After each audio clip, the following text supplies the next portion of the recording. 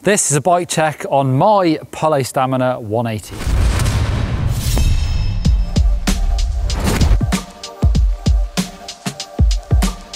Well, it's been a while since we've done any bike checks on our own bikes at GMBN, so thought, why not? You may have seen this bike I built up back at the start of lockdown, built my super bike, I spec'd it up with some cool parts. I'll talk you through what's on it, how I like things set up, and tell you some interesting things about my bike.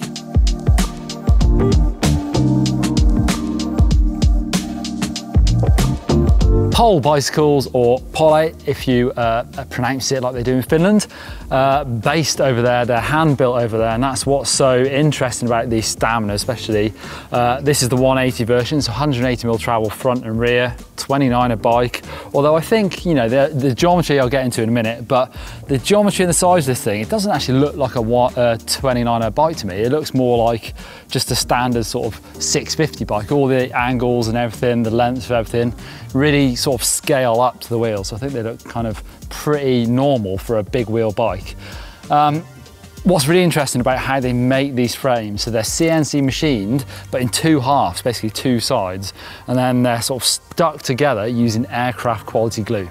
Suspension wise, running Rockshox front and rear. I've got the Lyrik Ultimate up front, 180mm travel, running 65 PSI in there. I weigh about 70 kilos, so that feels pretty good to me. A Super Deluxe Ultimate rear shock.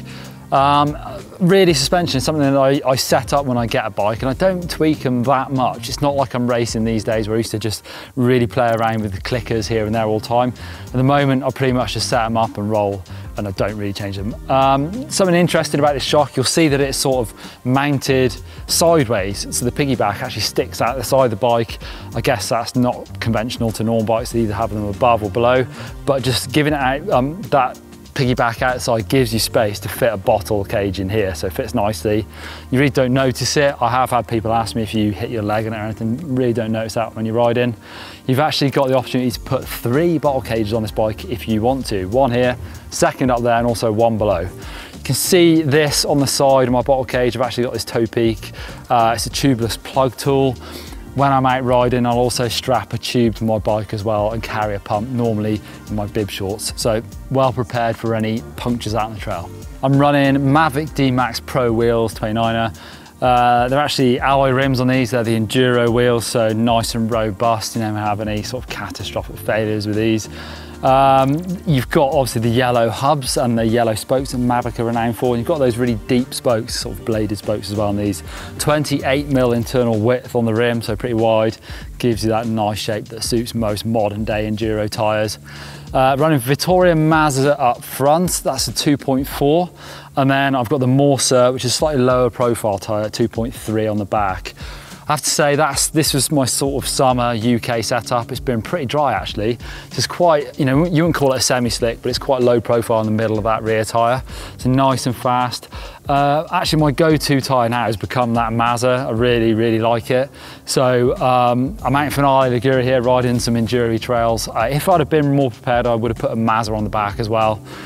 Just really suits these type of trails. It's got really good rubber compound, loads of protection, and you know, proper grip for riding enduro stuff. So the bike came with the SRAM Eagle drivetrain, and you may have seen in that Superbike video where I did some nice upgrades. So I've got the SRAM Access wireless gears on here now. Again, 1x12 obviously. You've got the controller up on the bar, rear mech. You can see there's the battery there. I'll show you that close up. That just comes unclipped. Interestingly, it's the first time I've flown with it, so you have to remember to take the battery off and put it in your hand luggage. You don't want to be sending it in the bike bag with its battery on there. I guess the security could pick up on that. I've played around a little bit with the shifter to get it set up exactly in the right spot, but also on the app you can switch which way round it shifts. I've tried it a couple of different ways, and I've gone back actually to the default. So the one nearest the bar shifts you to your higher gears, and then sort of the furthest away from the bar goes to your lower gears, and that works really nicely. You can see I've got the rest of the SRAM drivetrain. The XO1 cranks are pretty much one of the few carbon things I do have on this bike. So of course alloy frame, rims. I've got the Truvativ Descendant carbon bars, and then those XO1 carbon cranks. Of course, the 1050 big Eagle 500% cassette on there, and the gold chain.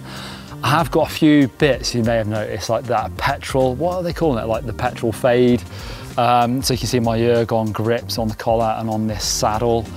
And at home, I actually do have one of the SRAM Eagle cassettes in that colour as well. So I've put a little plan together. I've hatched a plan to come up, see if I can get one of the chains as well. That'd be very nice. So I've got all those sort of petrol-y oil slick touches on the bike. I reckon that'd look pretty cool.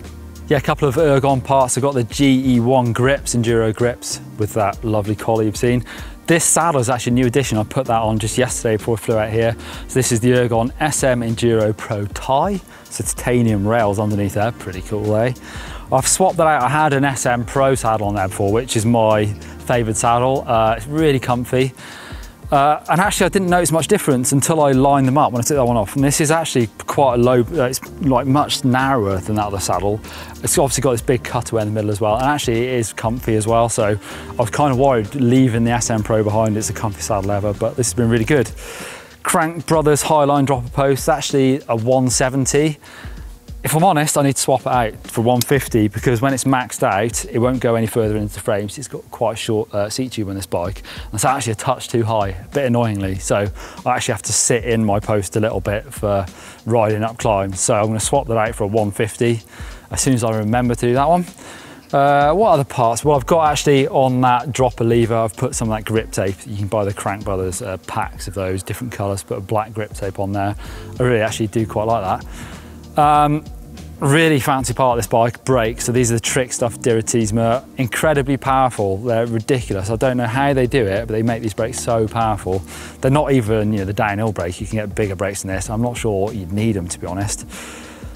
What I will say is I'm very spoiled, obviously, in this job. We get to ride loads of different bikes. I've got cross-country bikes and stuff. And I find it quite hard swapping because these brakes are just so powerful. I do like them so you don't have to pull brakes very much, and then you know, the pads hit the brake and you start going straight away. I don't like a lot of travel on the lever, but getting used to this bike being so powerful with such little throw on there takes me a little while. I dare say if this was the only bike I rode, you'd get used to it. And actually, you know, the power I really do like. It's just trying to get used to it again when you haven't ridden them for a while.